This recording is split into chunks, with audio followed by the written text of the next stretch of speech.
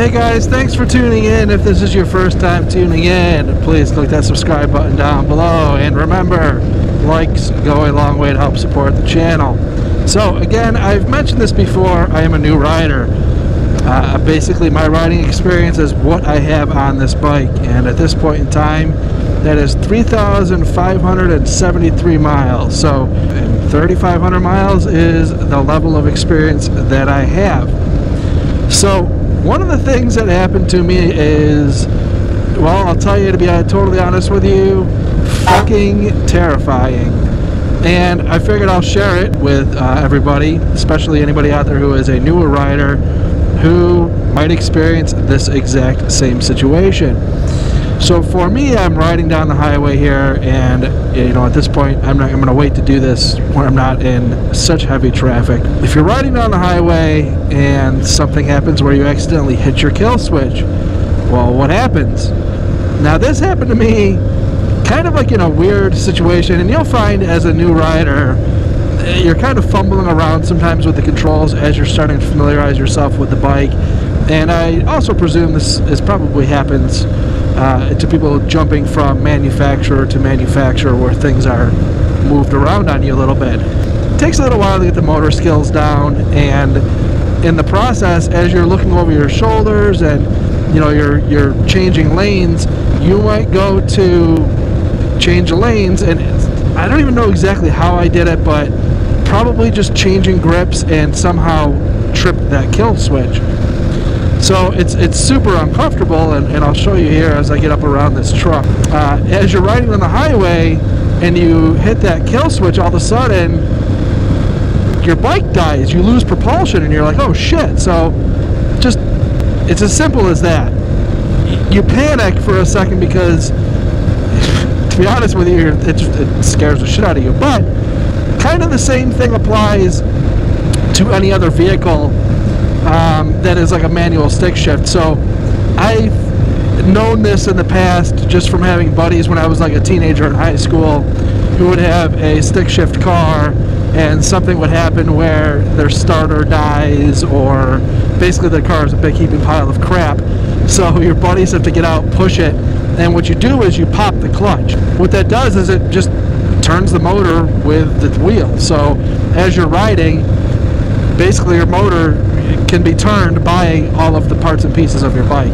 So I don't recommend doing this on purpose like I've done here, but as you can see, you kill it, you lose propulsion, you have nothing, turn it back on, and then spark is back to the spark plugs, and the bike starts to move again. So it is really unnerving the first time it happens, and your first thought process is like, oh no, what is coming up behind me? I'm about to get run over. So it is a very, very unnerving thing to have happen. But at least in my situation, in my experience, is that if you hit that kill switch, just fire it back over to start again, and it'll just, the bike will just turn itself back over because of the propulsion that, you know, the bike is already under. So if it happens, your bike is not going to lock up, your back tire is not going to just seize up and put you into an uncontrollable skid and lay you on the floor. If you do it at low speeds, now you're kind of under a different physics rule where you may not have enough propulsion to keep that tire moving and keep everything, you know, especially in these higher compression motors, in motion. So if you do that at 5 miles an hour, there is a good chance that your bike is going to lock up on you and send your gonads straight into the tank, and that will not be a good day. I just wanted to share that with my viewers because, to be honest with you, that was something that I wasn't prepared for. You go through these MSF courses, which I highly recommend anybody who's going to go through and get your motorcycle license, go to the MSF course.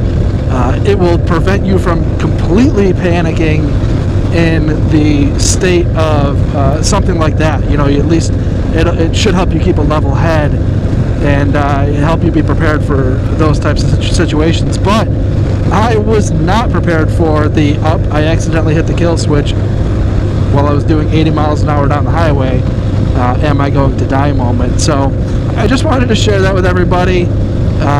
If you hit the kill switch, you are not going to die. Just turn the bike back on. You don't need to pull off to the side of the highway, cause a big hubbub behind you, potentially get rear-ended and be killed. You can just fire it back up. I don't even touch the clutch. Didn't have to pull the clutch in at all, for that matter. So the bike stayed engaged in gear the entire time, and that is the experience that you should have in the event that you do something like that. And you know, I will do it one more time here for good measure. Hit the kill switch, lost propulsion, nothing, turn it back on, bike fires back up, and there again you have your propulsion. So pretty interesting, something different. Again, this whole getting on a motorcycle and riding, you will experience a whole bunch of new things. It's kind of what makes it a cool experience, so long as you don't get hurt. So that's just something I wanted to share with my viewers.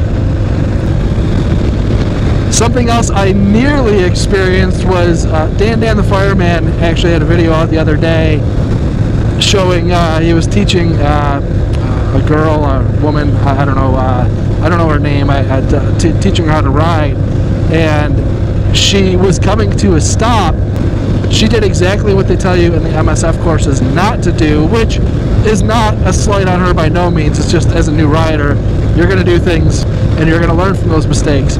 And what she did was she grabbed the front brake, and I mean grabbed it. So at like 2 miles an hour, she grabs it, front end of the bike dips, and basically just the way that the motorcycle works is that when that front end dips at low speeds, it wants to turn to the right or left, and it wants to take itself down to the ground, and that's exactly in her situation what happened.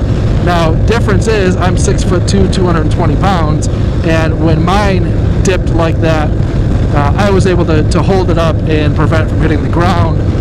It was not easy, but I was able to do so. That's really, really wild. That's pretty cool.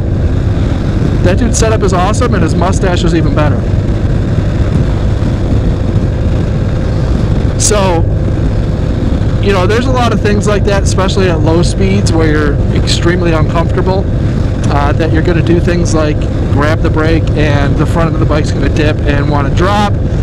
A couple times you might put the kickstand down and have to double check because you realize, you know, you might think it's not down, you're just going to drop your bike, but it's all fun, part of the fun of learning. Granted, you don't get hurt. And again, this is just that kill switch thing was something I wanted to share with my viewers because I haven't seen it on YouTube. So if I haven't seen it on YouTube, I figure I might as well put it out there. So not saying it doesn't exist, it very well might. So again, thank you very much for watching. If this is your first time tuning in, please click that subscribe button down below, and remember, likes go a long way to help support the channel. We will see you next time.